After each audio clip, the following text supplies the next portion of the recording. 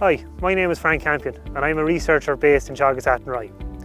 At the Sheep 2025 event on the 21st of June in Teagasc Athenry, we will be presenting some of our hill sheep research findings in conjunction with the knowledge transfer workshops being presented on the day.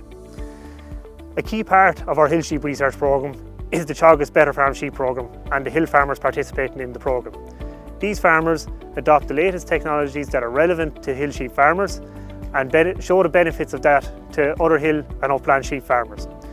We'll also discuss our continuing work looking at options for finishing hill-bred lambs post-weaning, either by the hill farmer themselves or by store lamb finishers. This will include an update from our work just started this year, looking at options for finishing hill-bred lambs in organic systems using forage-based diets. Also on the day, Michael Dever, a Teagasc Walsh scholar, has just started a project looking at hill yoke grazing behaviour and how it affects flock performance, but also how it affects how the sheep interact with the area of the hill that they're grazing. So make sure to join us in Teagasc Athenry on the 21st of June for Sheep 2025.